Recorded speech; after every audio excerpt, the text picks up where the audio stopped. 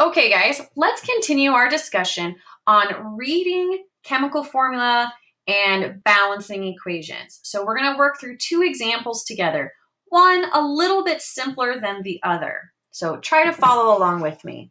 So here we have a chemical equation for how hydrogen and chlorine react to make hydrochloric acid. Hydrochloric acid is stomach acid, okay? So if I wanted to represent this with my my little cubes, H2 would look like this. So it would have two atoms of hydrogen chemically bonded in a compound. We would have Cl2, okay? And our product would be HCl. Now, if we were just doing the word formula of hydrogen and chlorine react to make HCl, that'd be fine. But since we're trying to write a chemical equation for it, we've got to make sure that it's balanced, that it's a complete formula. And in this case, it's not, because in the reactants, I have two of each compound, but over here, I'm missing some cubes. Now, we talked earlier, we can't change subscripts. So I can't just pull these apart because then we would end up with something completely different. But what I can do is change the coefficient or the number of actual molecules that I'm dealing with. And in this case, since this side is less than this side, because 4 is greater than 2, I'm going to add a molecule over here. So I'm going to add an HCl molecule. And there it is. And when I do that, it actually balances out. I have 2 hydrogen over here, and I have 2 hydrogen over here. I have 2 chlorine over here, and I have 2 chlorine over here. So what we need to do is change the coefficient. We're just going to sneak a 2 in there. So now we have hydrogen and chlorine react to make hydrochloric acid. And so this would be the correct way to write that. Let's try a more difficult one. So here we have the formula for how ethane, C2H6, reacts with oxygen to make carbon dioxide and water. And if you'll notice here, there's 2 products, but that's not going to change our process any. We're still going to have to balance this out. And right now it's not balanced because I have 2 carbon over here, but I only have 1 carbon over here. So we're going to have to do some work. Now in this case, carbon is going to be represented by black. Hydrogen is going to be represented by red. Oxygen is going to be represented by white. So we're going to have 3 different colors that we're going to be dealing with, okay? So when we're working through this, we're going to make sure that we're keeping things consistent, okay?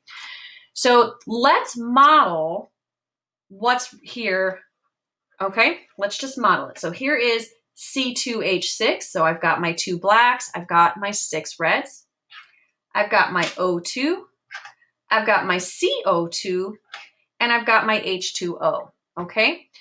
So we have 2 carbon atoms on the left. So we need 2 carbon dioxide molecules on the product side so that each side has 2 carbon atoms. That element would be balanced. So we're just going to add that on there. We have 6 hydrogen atoms in the reactant, so we need 6 hydrogen atoms in the products, and we can get this by having 3 water molecules. So now we have C2H6 plus O2 makes 2 CO2 and 3 H2O. Now we have 7 oxygen atoms in the products, so 7 in the product. 4 from the CO2 and 3 from the H2O.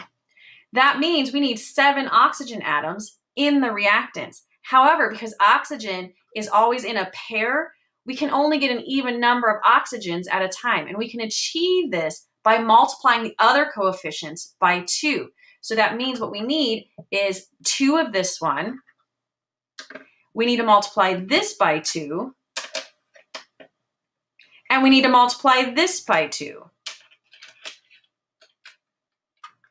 By multiplying everything else by 2, we don't unbalance the other elements, and now we get an even number of oxygen atoms in the product, 14 in total. We can get 14 oxygen atoms on the reactant side by having 7 oxygen molecules. So we'll just add those pieces in there. 1, 2, 3, 4, 5, 6, 7.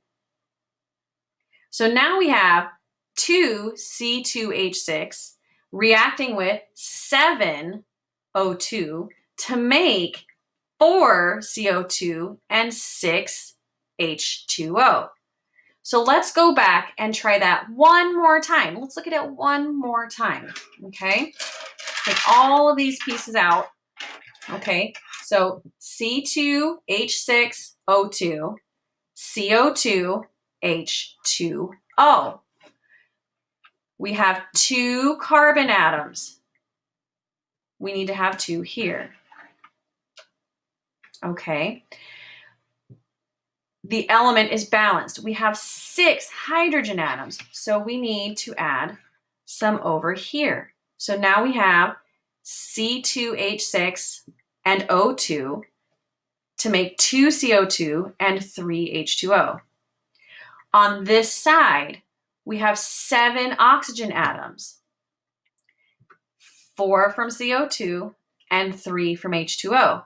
That means we need 7 oxygen atoms in the reactants, but we can't do that because they always come in pairs.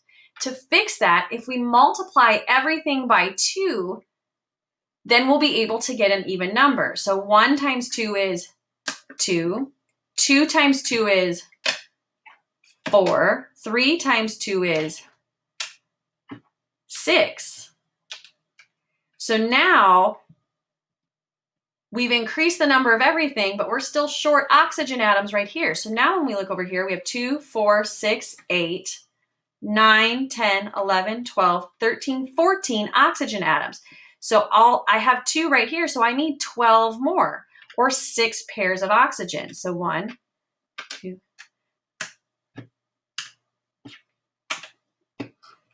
So our final formula looks like this.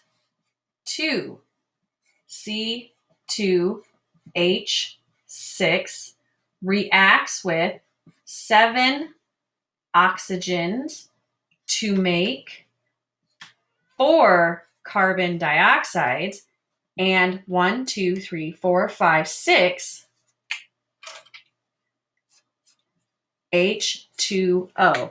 Now that's one of the more complicated ones that we would look at that would have much bigger numbers, but you can always model and you can use charts and you can use all sorts of different tricks to figure it out. I'm a very visual person, so I tend to draw pictures to help me. But that's it in a nutshell, is just making sure that whatever's on the left ends up on the right. It's very much like balancing equations in math, except we have a lot more letters in chemistry.